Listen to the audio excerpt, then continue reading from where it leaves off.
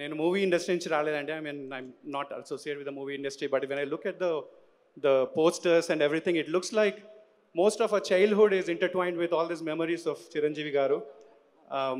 I think it's similar. First of all, congratulations to all the people who sort of grew up with these childhood memories that you can cherish for the rest of your life. And chinnappudu, I think we got into a lot of fights because we thought we were Chiranjeevi. We danced in front of a lot of people thinking we are Chiranjeevi and all of that. So all of these beautiful memories, I think, will last a lifetime for all of us. Wherever you are, I'm sure you're going to be here, but happy birthday. Thank you so much, sir. Thank you so Srinivas much. garu.